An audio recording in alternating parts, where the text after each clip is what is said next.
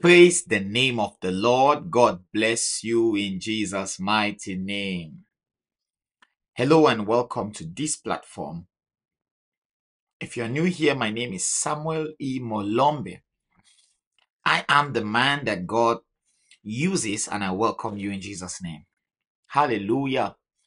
Glory to God. Excuse me. If you're new on the platform, thank you for choosing to watch this. God bless you. If your family, you always come back. God bless you in Jesus' mighty name. I have a good word. I have a very, very serious prophetic word. God wants your enemies to leave you alone. He wants them to stay away, but they wouldn't listen. Now judgment has come, and they are wondering why. There is somebody who has made your life their mission, have been attacking you for quite a while through witchcraft, through manipulations, and you know it. There's somebody who has been attacking you, even in your dream world, has been attacking you, even in the physical. Like you are under intense attack, even your body can express that you are under attack. You are beginning to feel things in yourself that you are not like, sickness. You're feeling strange in your body. You're losing energy. Sometimes you feel like someone is coming up against you. You get into a room and you feel like maybe there's somebody there watching you and all of that.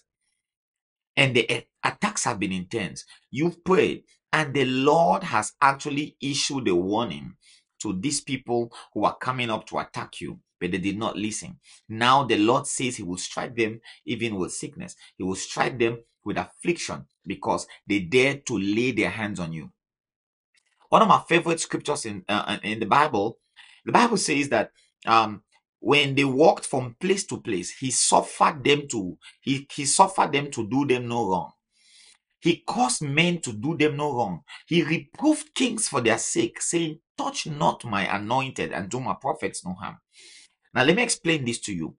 In the realms of the spirit, there is the mark of the Lord on your forehead. In the realms of the spirit, there is a mark of the Lord written, "Touch not."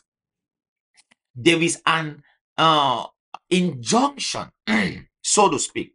There is a divine injunction that they cannot touch you, they cannot affect you, they cannot, they can't. And the people who dare to go against that instruction of the Lord, that command of God, that divine injunction, and to try to afflict you, afflict your finances, your resources, God is coming up against them this season strong. God is coming up against them this season with judgment. If they dare, they try you by mistake, God will correct them by judgment. Some of these people are plagued and they don't know why they are plagued. The only reason why Egypt was plagued with 10 distinct plagues that were destructive was because they laid hands on the Israelites. God says, "I will force them to let you go." The same thing is about to happen to your enemies and the people who have risen up against you. I hear the Lord as a man hears his friend. I have a phenomenal relationship with God. You can perceive that this prophetic word is coming straight from God. I'm not trying to please anyone or just put out a content there to get you to say, "Oh, yes, Apostle Samuel post out something." I am talking to you straight from the mind of God. Because they have dared to come up against you and against your family, the Lord is saying plagues are going to be released against them. God will plague their health, plague their businesses. God will plague their finances and plague their resources.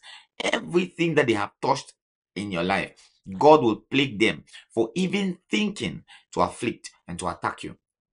And you, this season, they will know that you are a covenant child. You are a unique believer. The Lord is saying that they try you by error.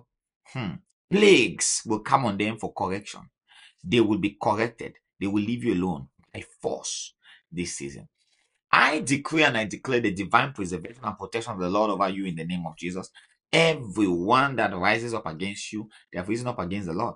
The Lord will come up against them strong in Jesus' mighty name. The Lord bless you and keep you. The Lord cause his face to shine on you. The Lord be gracious to you and the Lord give you peace in Jesus' mighty name. Do you receive the word with gladness?